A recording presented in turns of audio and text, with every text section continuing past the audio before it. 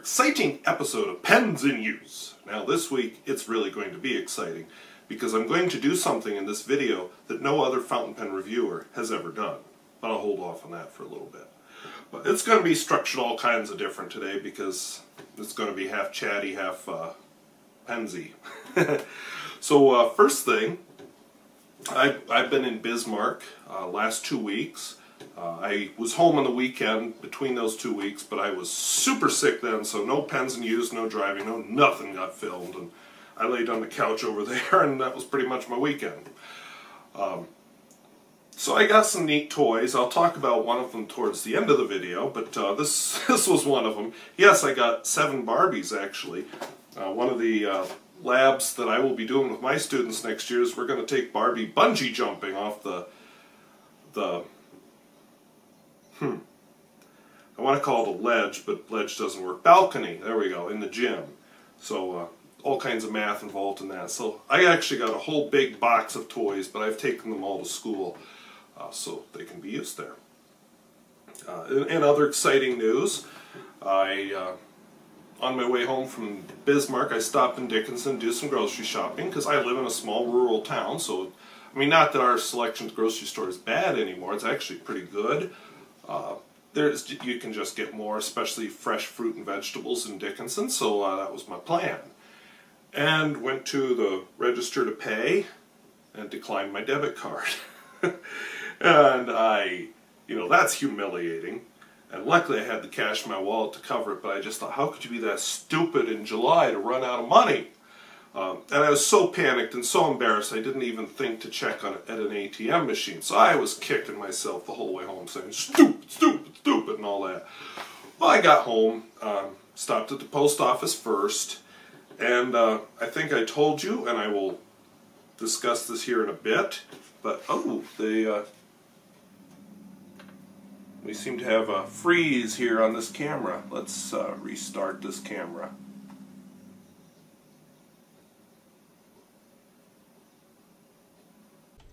So anyway, I stopped at the post office and this had arrived.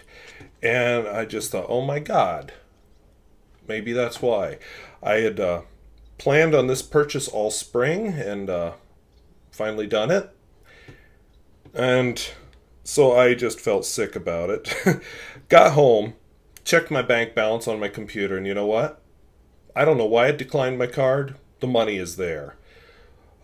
So I felt a lot better about this pen, so of course the next thing I had to do was ink it up. Sorry, I'm drinking coffee out of my mug, coffee cup thing, and I'm not using the handle. There, how's that? Neither of these cameras seem to be enjoying the heat, wow. But anyway, let me talk about this pen. And pull this a little closer to me so this isn't so awkward. Alright, so I will uncover, that was my magnifier, platinum. Let's look at the other side. Yes, I got one. I bought one that has the size C nib, which is a double broad. We'll open up this outer case. You have a nice plain white case inside. We'll open that up. It says platinum. And then you have a whole bunch of doohickeys, and oh my gosh, where's the pen? Well, you know where the pen is. I already inked it up. So I got a cartridge. I don't typically use cartridges, so I may not have a use for that. There's a warranty thingy that was on the clip, a user's manual, helpfully written in Japanese. No, that's Thai, isn't it? That's not Japanese. Or, no, that's Japanese, sorry. I don't know why I thought that was Thai. But they also have a helpful French section too. I'm putting off the exciting part of this. That looks more like Chinese than Japanese to me. And I'm sure there's an English part. Clearly I wasn't looking for it. There we go. Okay, so now, one more thing inside this box that's kind of neat. Several of my pen pals are, oh, come on. several of my pen pals will benefit from this, is this is the mountain that supposedly inspired the pen, and then you get some photographs of the mountain. This is actually in English, some photographs of the pen, and then a whole bunch of little pieces of note paper, which is supposed to be nice note paper. So that'll be kind of fun. Some of my, when I was so sick, I had some pen pal letters to mail that I hadn't mailed the week before, and they just didn't get mailed, and well, I'll put everything back later. I've got a video to film. Whoops. Anyway, I didn't mail a whole bunch of letters, so that didn't happen. So let's take a look here. Let's dial up the brightness. I should lay a piece of white paper down, but we'll live. All right. So, yeah, the pen is what's supposed to make it special are these lines that are supposed to be kind of like the rays of the sun coming up over Mount Fuji. The 3776 line, of course, is the height of Mount Fuji. Sandblasted ends, finials, I guess is the word. When I review it for real, I'll figure out how to show it to you. The nut in here is supposed to be like a special nut thing.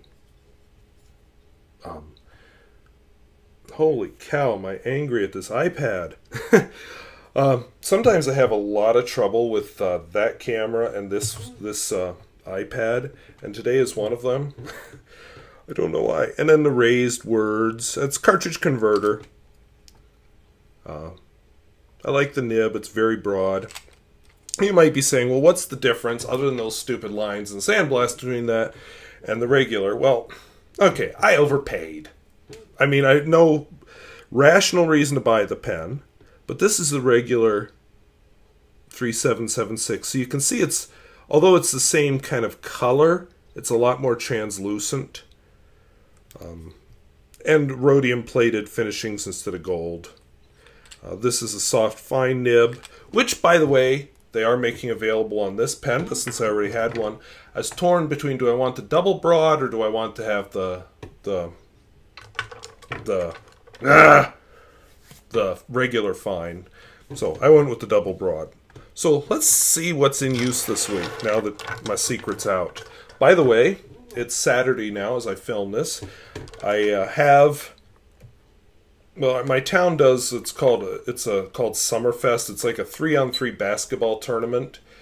I should be down there taking pictures right now. I'll get there. I actually have a second pen waiting in the post office. I would have had to sign for it, and of course they're not open Friday evening, and I actually missed them just barely. They don't open on Saturday until 12:45, and right now it's 11:15. So I figure after I film this video, I will walk down, photograph the 3-on-3. We have a car show going on. There's a street fair thing going on. I'll photograph all of that and get something to eat because I have money, as it turns out, because my debit card isn't empty, because I am as good at budgeting as I think I am. It's never enough money in there, but you know, that's an emotional thing. But so I'll get some food down there probably and walk to the post office somewhere between 12:45 and 1:30 and get my pen, my other pen, which I guess I'll surprise you with next week. So what do we have here? Well, we have this is actually what I went to Bismarck with was more than this. This is what I went to Bismarck with. Plus I had a dollar pen, a tulip twist, and a Pilot Custom 823 that all were emptied out during this week. So this is a Sailor Standard, I think. Platinum 3776, a Conklin word gauge, wow. Lamy 2000 broad, Platinum 3776, and now I've added yet another Platinum 3776 to my world. And while I was in Bismarck, I stopped in Staples because somebody asked me if you could buy fountain pen ink at Staples. So I said, hey, I'm in Bismarck next week. I will find out for you. And turns out, no, they don't have bottled ink at Bismarck Staples, but they have a whole shelf of Pilot Metropolitans, some kind of a Schaefer, these Parker Jotter fountain pens, which I've never seen a Parker Jotter fountain pen before, so that was exciting. And there was one other type. Oh, a Pentel of some kind. Oh, and of course your cross pens. So I bought one. I mean, it was the price of a Pilot Metropolitan. It's not like I spent a lot of money. I promised not to buy any pens this summer. This was already planned. So the pen that's waiting in my post office box, actually is one. I broke my rules already, but in fairness, my plan with that was I'm going to be I used the money I'm making from running the ads on this channel. I actually figured out how to do it, and I've got the money coming in now. So let's start with, you don't make a lot on advertising, but it built up and it was enough to pay for this pen. I don't get that every month, so next time it builds up enough, I'm going to use it for improving the looks of this channel. Alright, so there is this Sailor. Let's see, today is July 29th, 2017. This is a Sailor 1911 Standard. They come in several sizes. This is the smaller size. And I have a zoom nib on it, which I've shown you before. Upright is like that. Lay it down, it's broad. And what ink? Fuji Musumi. So the ink is Sailor.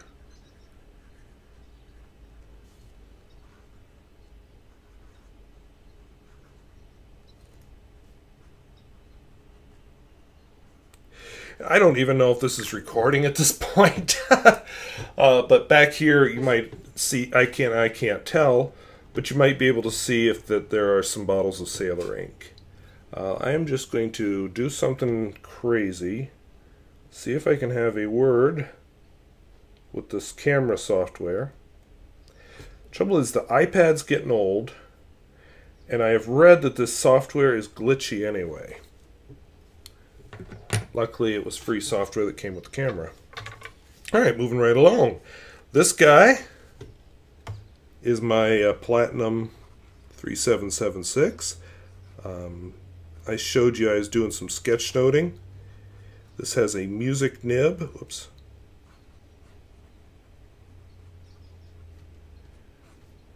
So this is awesome for arrows.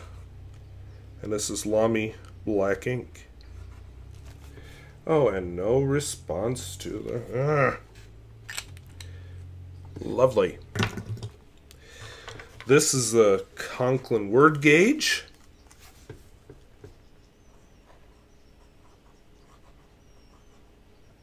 It turned out I haven't been using this pen very much.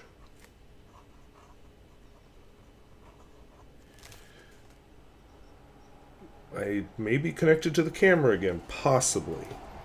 Oh, there's no response from the camera. So it's a medium. And the ink is Kyoiro Gion's Cobblestones.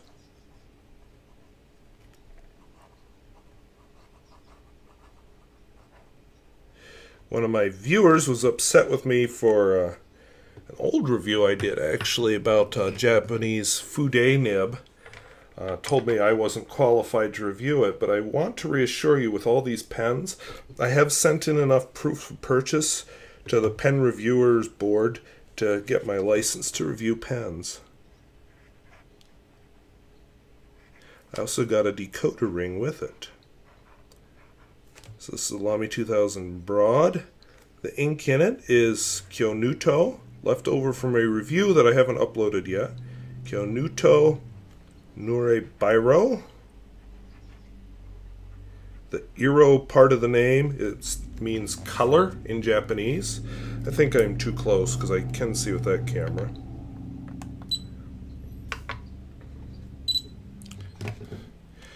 Alright. All week, the Pilot Custom 823 was my writer pen, but this had to turn into it. Platinum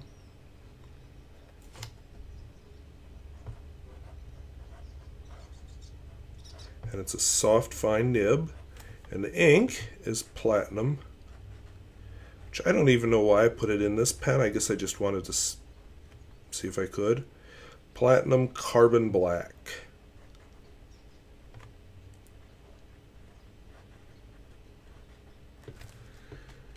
Which is kind of bleedy. Noodler's black is a lot better behaved on lower quality paper. Even the Lamy black was bleeding a little bit. This is my Shungyo, another platinum 3776.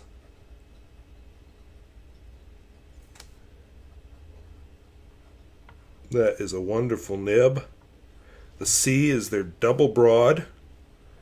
I put a sample in this one.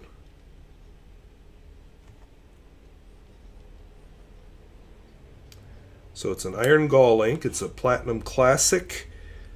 Oh shoot, what's it called? Lavender black, I think. I guess I don't remember for sure, but I'm pretty sure that's right. So you can probably see that it's darkening a bit. That is a very wet nib. One of my complaints about this music nib has been that it's a little bit dry for my tastes. And I'm sorry if you heard that. I just realized I'm setting all my pens beside the microphone, and it's probably transmitting right through the table into the microphone. The Parker Jotter is nothing too exciting. I was just excited to see it for sale. And there's a little M, which you can't read on the feed.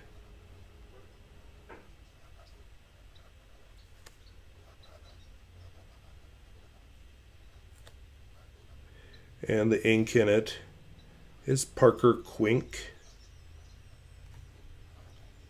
It's a cartridge, sorry.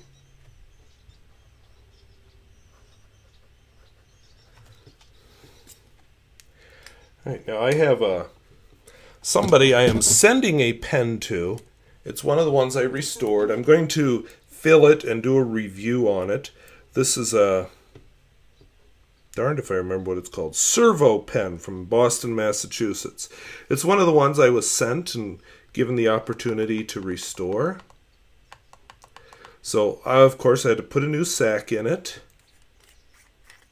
Here, the nib seems tiny for the pen, but it is a small pen. It's a pocket-sized pen. And the feed is tiny, wow. But I did a bunch of cleaning on it. In fact, I even did something I don't normally do, which was I can see I need to take a toothbrush right there. So, more cleaning yet to come. But anyway, I did some cleaning on it, resacked it. The spring seemed fine. So, let's say we fill it up with a sample that somebody recommended, Diamine Onyx. So we'll lay this on its side. There's one of my air conditioners.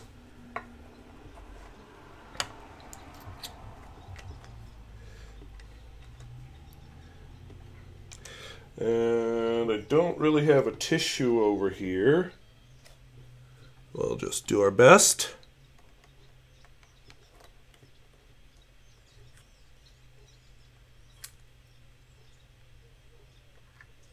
And I'm not going to try and get a full fill, but I sure did get ink all over the place.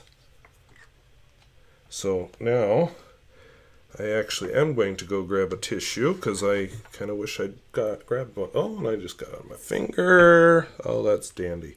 And while I'm doing that, I'm just going to reset all this video equipment. So I having all kinds of camera trouble. So what I'm going to do now is just do a little bit of writing with this pen I just inked up. So it's a small little ring top, you know, whoops, sorry little fella. So for comparison, it's slightly longer than a Kaweco Sport. Sorry, turn it this way. There, slightly longer than a Kaweco Sport.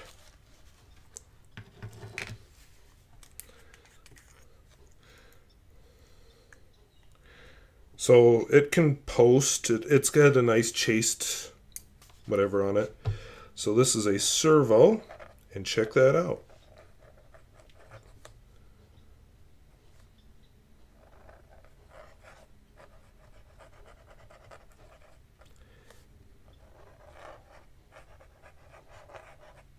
I'll find out later if the microphone picked that up. A little scratchy, but you'll get that with a vintage pen, and you can see my little disaster in filling it up without a tissue nearby. Oh, yeah, it's in the threads too. Wow.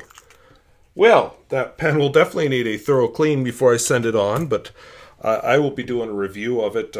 It won't get the full 2 fills and so on before I review it, but whatever. All right, so said I was taking some classes and I was going to do something different. So here's what's going to happen.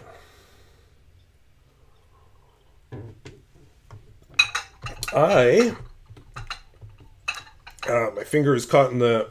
All right, I am going to turn on a little program here called Camtasia. So, hello, that's a screen capture of what's actually recording everything. But, oops, you're not ready for that yet. So what I'm going to do, let me quick switch back to this, so I lay everything correctly. I seem to have some pens over here. I seem to have, let's see, what are you? You're a Kaweco V14S from the 1960s. And who's your friend? I've reviewed this one. This one I haven't reviewed yet, but I want to. This is an awesome pen. You're going to notice they all have metal caps because for video it's going to work better. This is a Senator from the 1970s. I don't know the exact name of it. That's one of the reasons you haven't seen a review for it. Now, as part of this class I'm taking, doggone, where did I put it? So this is something you've never seen on a fountain pen video before. This is what's called a makey-makey. This is something I was given as part of one of my classes. They were designed by some people at MIT. You can see some interesting videos. Thousands of possibilities. Extended usage may result in creative confidence. I mean, let's be creative. I'll show you what I'm doing with the fountain pens with this, and then I will tell you what I would like to do with kids with this. And I haven't quite figured out a good academic lesson for the level I teach, but doggone if this thing isn't a lot of fun. So it may be for one of those days when shortened class period or whatever, you just need to fill a few minutes. So this end is a USB. It plugs in here because the makey-makey, it's just this. That's all it is. I'm going to plug the other end into my computer. So I have 2 USBs on my computer. So much stuff. Oh, I can't see the USB around my iPad, which is now working. Okay, and then I have a whole mess of wires here, so I'm going to just grab 2 wires because I want to play the drums. I want to use these pens as drums. So I need 3 wires to do this. I'll just lay the others aside for now because I'll need them eventually. Let's see, one of the wires is called Earth. It's my ground. So I'm putting it there. And then I need, let's see, I'm going to cheat. You'll see what I'm doing here. Maybe. I guess I've got so much video stuff, holy cow. So I need a space bar and a left arrow key. So let's make this pen. Now I got to switch back so I know what you're seeing. Let's make this pen be the left arrow key. I am being gentle. Stephen Brown, Matt Armstrong, if you ever watch my channels, ground me out pens.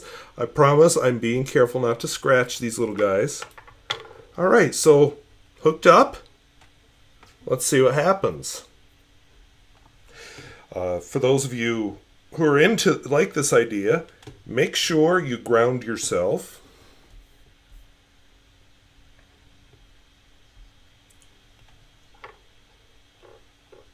So we're getting some sound, I think. Let me turn to the right software. I have so much software running, it's ridiculous. Okay, I want That's on. Okay. I want to go to Chrome.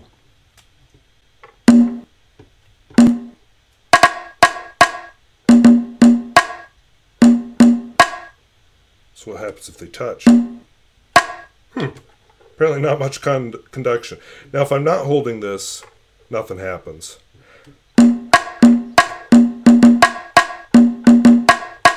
Alright, so that's kind of fun, but you know what I'm thinking?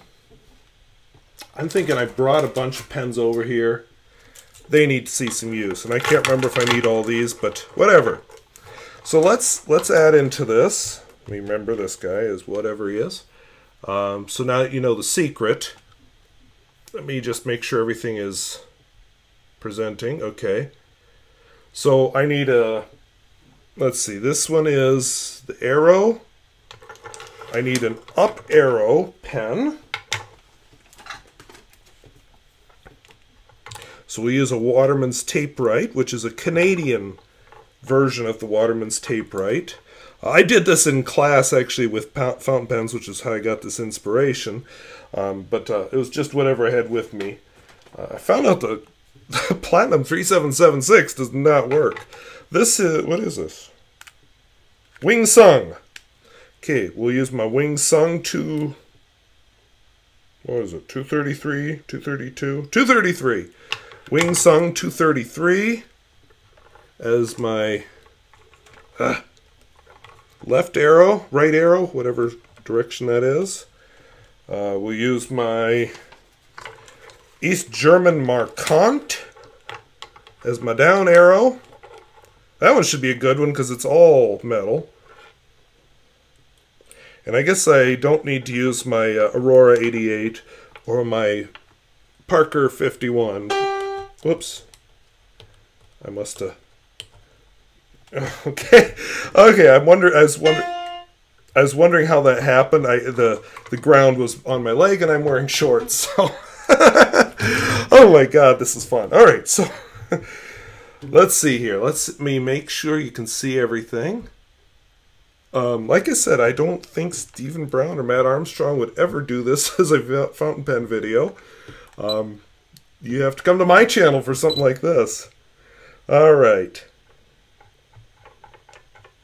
Oh, I have to actually have the right window open.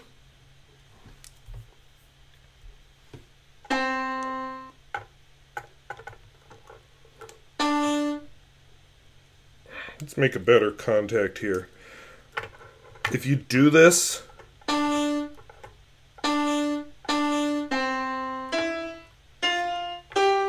all right. Now let's play some music.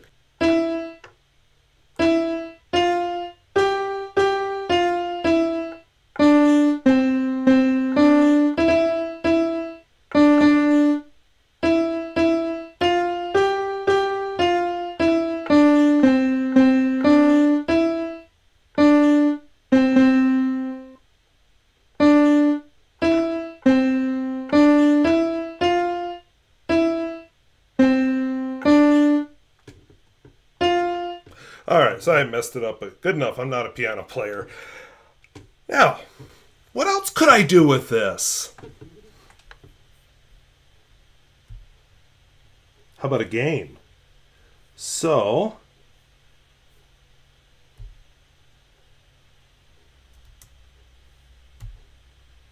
press S to start.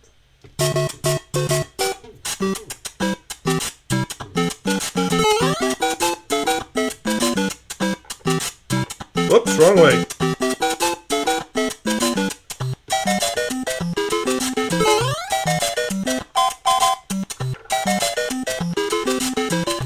I don't know what the object of this game is. I guess the coin? Woo! Uh-oh. Marquant's not doing anything because the cord fell off. Oh. Apparently it doesn't do anything.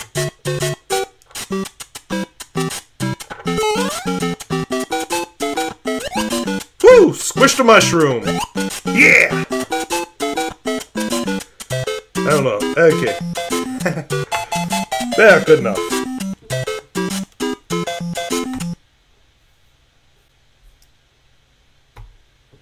So, if you can't tell, I'm a child. I'm not even into video games, but if I can do this, I could be talked into it. So I have this vision of like holding this and having, because you can play people, you can hook these into Play-Doh, you can hook them up to fruit. You know, have one kid hold this controller, this wire, have another kid hold this wire, and then they hold out their hands, and I could do the bongo drums in their hands, and then get some more kids to come up, and we'll do the piano thing, and then I could use kids as a game controller. I think that would be kind of fun for a day when I need a filler. And there's programming you can do with it. I want to research the possibilities. Like I said, I was given this. I wanted to look into what I could do with it educationally, because honestly, the activity we did, other than the wiring and the need to ground, wasn't that educational. So, yeah. Anyway, something kind of fun, a toy that I may be able to make some use of. I have this idea. You can do some programming with it. There's all kinds of connections on the back if you really get into this. So I see potential. And it may not happen this year, but I've got this exotic STEM class that, hey, we may have to do a quarter or a semester of computer programming or something with it. So we'll see. So anyway, hope that was interesting. I guarantee you haven't seen that on another fountain pen channel, but you probably will soon because everybody will want to do this. So I thank you for watching. We'll see you later. Bye-bye.